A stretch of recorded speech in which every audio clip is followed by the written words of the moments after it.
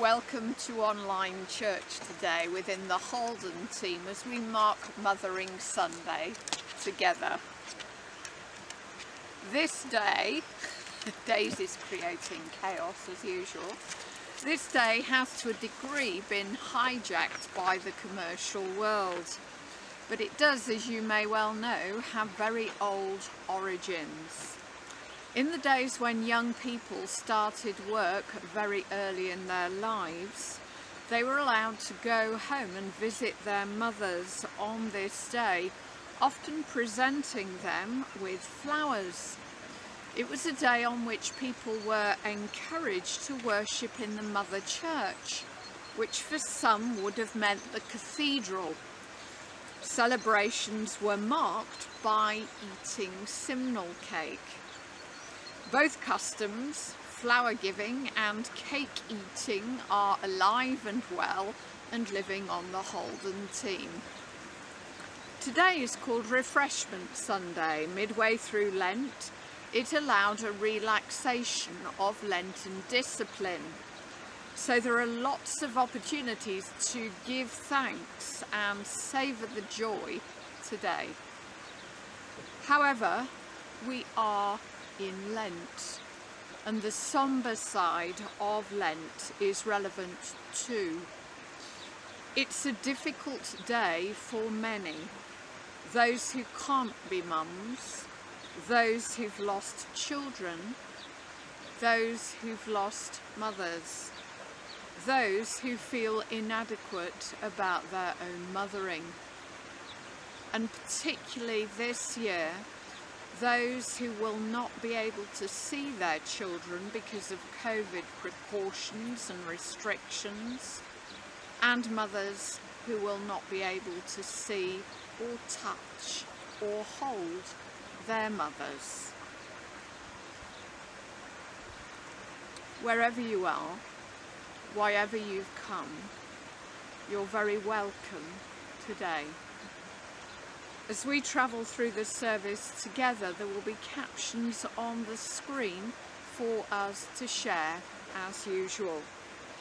Our first hymn is going to be Lord, the light of your love is shining, and it reminds us of God's bigger pictures as we turn our eyes on Him.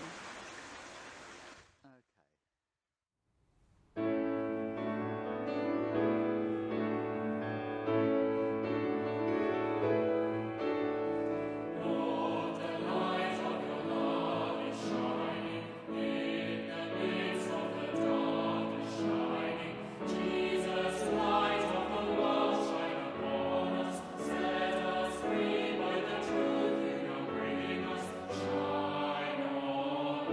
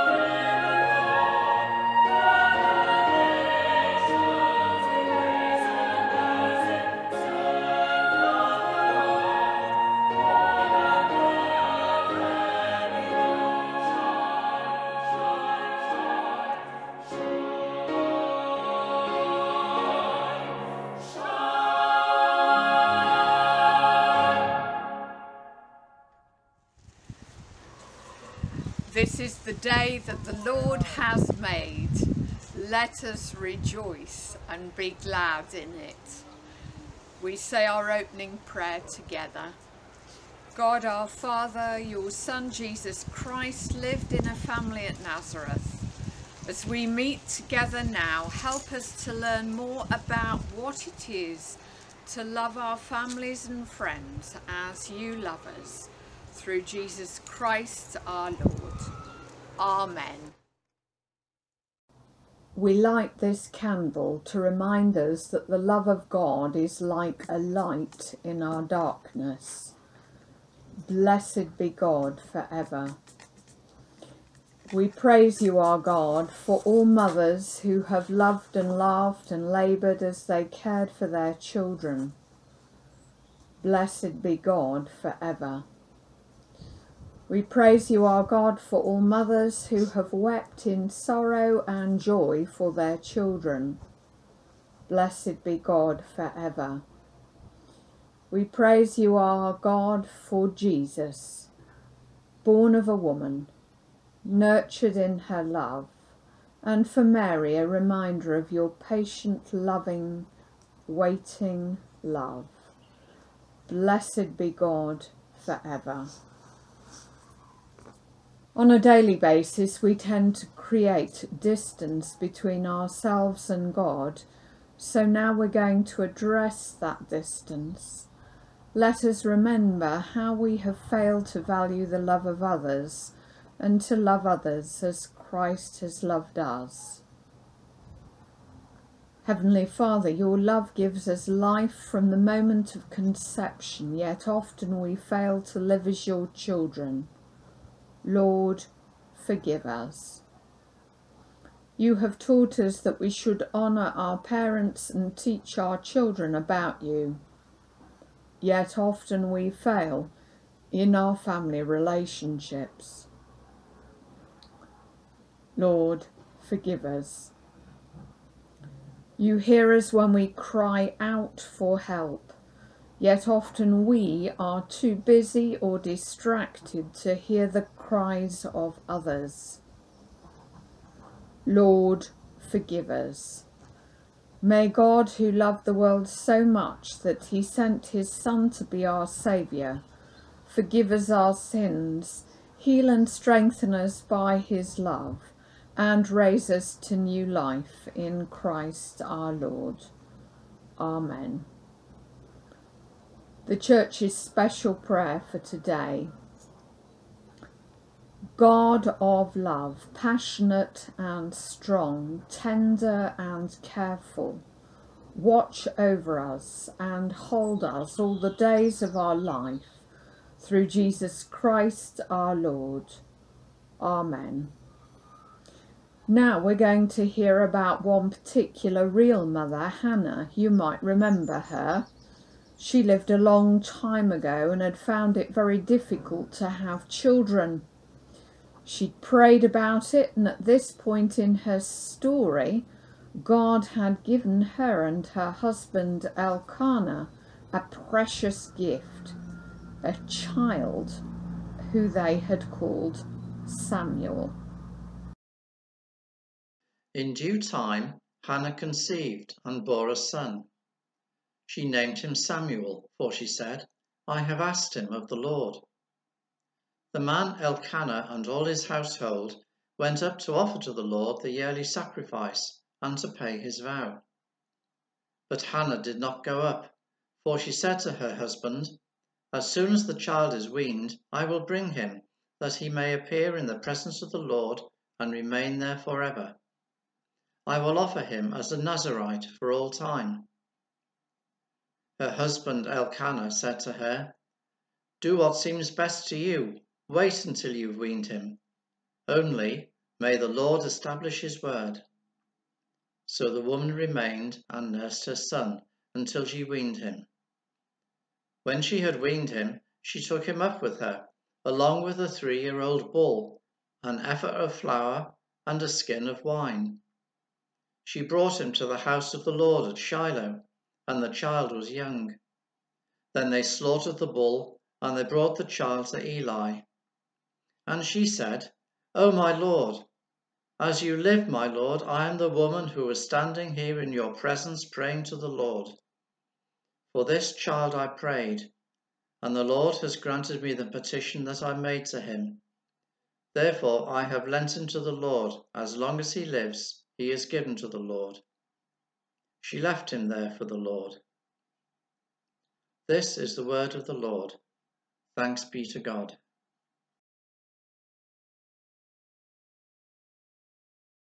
A guilty pleasure of lockdown in recent months for me was watching the TV series The Great British Bake Off. So let's get really fanciful for a moment. You're a media celebrity on Bake Off with Mothering Sunday in mind. The challenge is rather surreal. You've got to make a mother. What ingredients would your recipe contain? What qualities make a good mother? I wonder what ingredients you'd leave out. I wonder what criteria you'd use for that. Perhaps mothers, grandmothers, godmothers we've known played a part in our decisions. As I acknowledged earlier, for some of us, Mothering Sunday or Mother's Day is an uncomfortable day, overshadowed by pain, loss and failure. For others, it's an opportunity to celebrate and rejoice in the examples of good mothering. Mothering, not an entirely female province. It seems that as early as the 14th century, Julian of Norwich spoke of God as mother and father when expressing thanks for that nurturing, loving characteristic of the divine, the trait which results in the protection of others and takes pains over the development of the other in maturity. So, what we can feel like a very exclusive Christian festival is in fact an inclusive one. Today's actually got something to say to each one of us. In the reading we just heard, Mum, Hannah, modelled a very tough, painful, generous kind of love. Here was a woman who had to wait for the desire of her heart. She then made the decision that this longed for gift must be shared with its giver. That is, she must share her son Samuel with God by allowing him to serve in the temple, which was a living role at that time.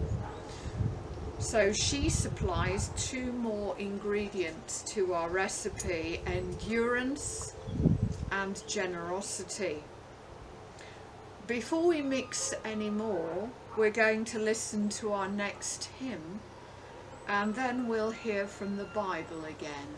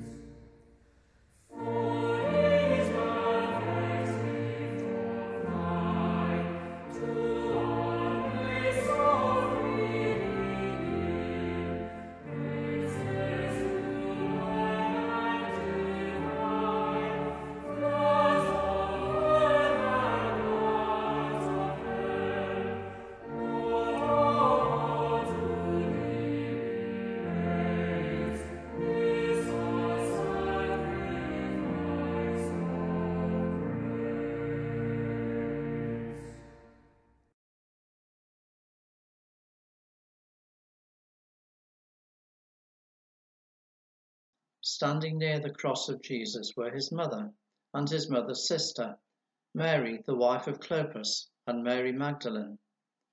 When Jesus saw his mother and the disciple whom he loved standing beside her, he said to his mother, "Woman, here is your son." Then he said to the disciple, "Here is your mother." And from that hour the disciple took her into his own home. This is the word of the Lord. Thanks be to God. Here, John's Gospel gives a powerful picture of Jesus, his mother, and his good friend. Jesus is dying on the cross at this point, and in spite of his own suffering, he still responds to the needs of others. After his death, there will be no one to look after his widowed mother, so he asks his friend, John, to do so. As with Hannah, those mothering qualities of love and self-sacrifice are very evident within him. In one respect, this is a very painful passage. It's a fearful scene, whatever gospel account you read, although they do differ slightly about who is actually present. In this account, we are confronted by a dying son, a bewildered disciple, and a mother whose heart is breaking again, whose soul is again pierced by a sword, as Simeon had predicted. For this is the woman for whom there was no room at the inn, whose baby Herod wanted to kill, who became a refugee in Egypt, who watched a nation misunderstand her son. As the Queen remarked at Ground Zero, grief is the price we pay for love. Our mothering in the widest sense of that term will bring anguish. In those times, Mary becomes an important figure of compassion and solidarity for all of us. As Mary thinks about her son, so Jesus thinks about his mother. Watching her pain must be torment. As the oldest son, he feels the responsibility of her future well-being. Although fully divine, he is fully human and could have taken refuge in self-concern. But feeling the pain of others is part and parcel of living life fully. Many of us will identify with that experience, not least in these pandemic times. So back to Jesus on the cross, looking after his mother and his friend. Jesus entrusts Mary to the disciple John, not to his brothers and sisters, who are still alive at this point in the story. So what's going on there? It seems that in the shadow of that cross, Jesus is creating a new kind of family. A new community is coming into being. Out of Mary and John, he is forming church. Church which is to be founded on hospitality, comfort and love. Tough love. As we take one last look at these three, we see them in circumstances of pain, loss and disgrace. Sometimes that is what Jesus asks of us, to immerse ourselves in messy human life through practical action or prayerful concern. Like Mary and John, we are given meaning, purpose and vocation. So to sum up, Hannah, Mary, John and Jesus in their mothering give us ideas for ingredients for our Mothering Sunday bake-off recipe. Tough love, self-sacrifice, compassion, solidarity, purpose. We finish this period, this part of our service, with a short period of silence. You might like to use that time to give thanks for good mothering you have experienced. Or perhaps you might like to give thanks for the Mother Church to which we belong. Or whoever you are, you might like to reflect on what ingredient you need more of in your mothering of others. Amen.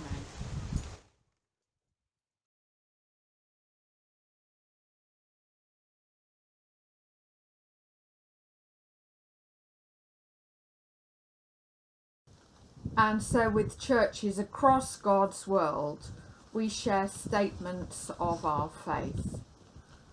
We believe in God the Father, from whom every family in heaven and on earth is named. We believe in God the Son, who lives in our hearts through faith and fills us with his love. We believe in God the Holy Spirit, who strengthens us with power from on high. We believe in one God, Father, Son, and Holy Spirit.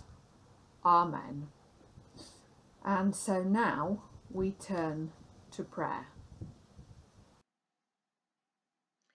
Let us pray.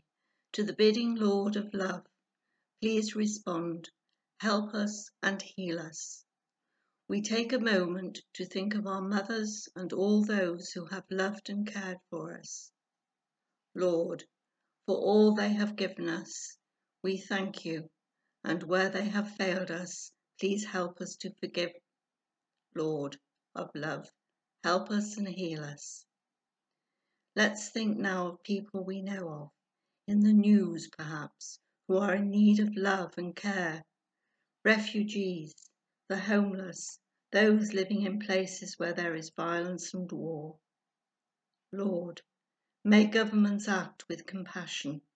May aid agencies have your protection and our support, and will you change the hearts of those responsible for these crises. Lord of love, help us and heal us. Finally, let's think of people we know here, in our road or school or community, for whom we can be true and loving friends and neighbours. Maybe they are lonely or difficult or not well, or are coping with hard times, or are disappointed or exhausted. Lord, make us aware of them and willing to be available, knowing that you will help us. Lord of all, help us and heal us. We close our prayer time by saying together the prayer that Jesus taught his disciples. Our Father in heaven, hallowed be your name. Your kingdom come, your will be done, on earth as in heaven. Give us today our daily bread. Forgive us our sins, as we forgive those who sin against us. Lead us not into temptation, but deliver us from evil. For the kingdom, the power, and the glory are yours, now and forever. Amen. There will be a shortened communion for those of you who would like to stay for it, but for now, a final blessing. May God the Father help us to understand the depth of his love for us and share it with those around us. Amen. May Jesus Christ, his Son, set his peace in our hearts and make us bringers of peace. Amen. May the Holy Spirit grow in us its fruits of patience, faithfulness and joy. Amen. And may the blessing of God, Father, Son and Holy Spirit be with us and all those whom we love, now and always. Amen. go in peace to love and serve the Lord in the name of Christ. Amen.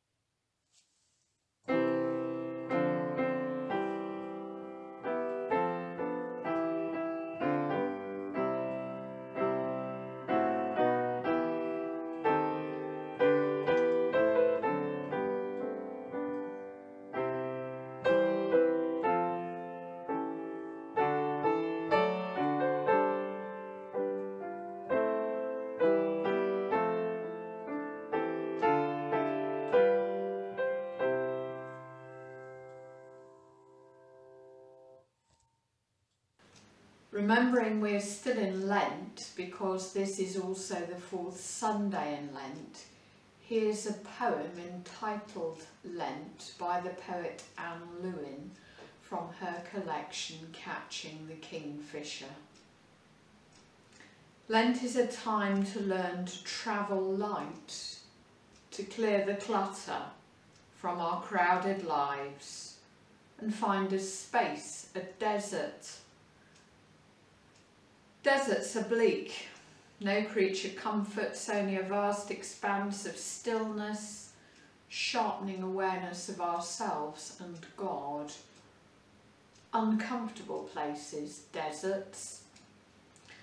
Most of the time we're tempted to avoid them, finding good reason to live lives of ease, cushioned by noise from self-discovery, clutching at the world's success to stave off fear. But if we dare to trust the silence, to strip away our false security, God can still grow his wholeness in us, fill up our emptiness, destroy our fear, give us new vision, courage for the journey, and make our desert bloom like a rose. The peace of God be always with you. The Lord is here. His Spirit is with us. Lift up your hearts. We lift them to the Lord. Let us give thanks to the Lord our God. It is right to give him thanks and praise. It is indeed right and good to give you thanks and praise, Almighty God and everlasting Father, through Jesus Christ your Son. For in these 40 days you lead us into a desert of repentance, that through a pilgrimage of prayer and discipline we may grow in grace and learn to be your people once again. Through fasting, prayer and acts of service, you bring us back to your generous heart. Through study of your holy word, you open our eyes to your presence in the world. You free our hands to welcome others into the radiant splendour of your love. As we prepare to celebrate the Easter feast with joyful hearts and minds, we bless you for your mercy and join with saints and angels, forever praising you and saying, Holy, holy, holy Lord, God of power and might, heaven and earth are full of your glory. Hosanna in the highest. Blessed is he who comes in the name of the Lord. Hosanna in the highest. We praise and bless you, loving Father, through Jesus Christ our Lord. And as we obey his command, send your Holy Spirit, that broken bread and wine outpoured may be for us the body and blood of your dear Son. On the night before he died, he had supper with his friends. Taking bread, he praised you. He broke that bread, he gave it to them and said, Take, eat. This is my body which is given for you. Do this to remember me.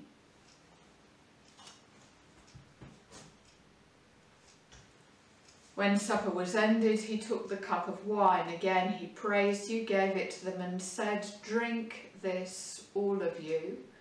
This is my blood of the new covenant, which is shed for you and for many, for the forgiveness of sins. Do this as often as you drink it, to remember me.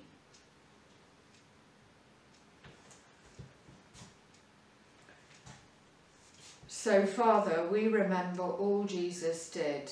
In him we plead with confidence his sacrifice made once for all upon the cross, bringing before you the bread of life, the cup of salvation. We proclaim his death and resurrection until he comes in glory. Great is the mystery of faith. Christ has died, Christ is risen, Christ will come again. Lord of all life, help us to work together for that day when your kingdom comes and justice and mercy will be seen in all the earth. Look with favour on your people, gather us in your loving arms, bring us with all your saints to feast at your table in heaven. Through Christ and with Christ and in Christ, in the unity of the Holy Spirit, all honour and glory are yours, O loving Father, forever and ever. Amen. Let us pray with confidence as our Saviour has taught us. Our Father, who art in heaven, hallowed be thy name. Thy kingdom come, thy will be done, on earth as it is in heaven. Give us this day our daily bread, and forgive us our trespasses, as we forgive those who trespass against us. And lead us not into temptation, but deliver us from evil. For thine is the kingdom, the power and the glory, for ever and ever. Amen.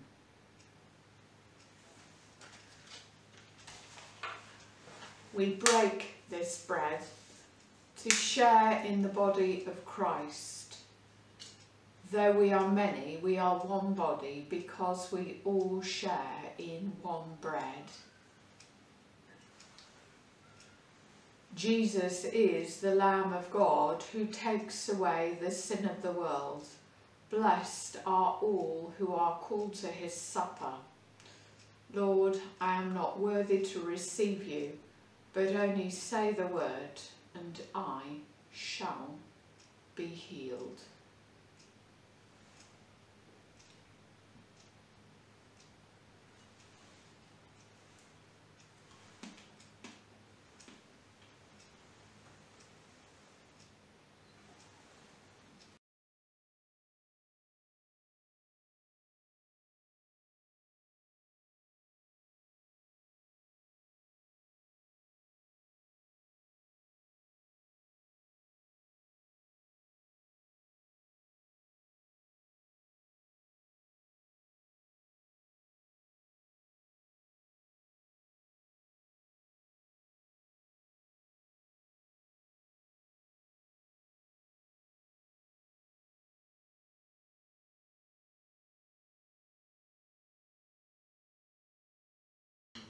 Let us pray.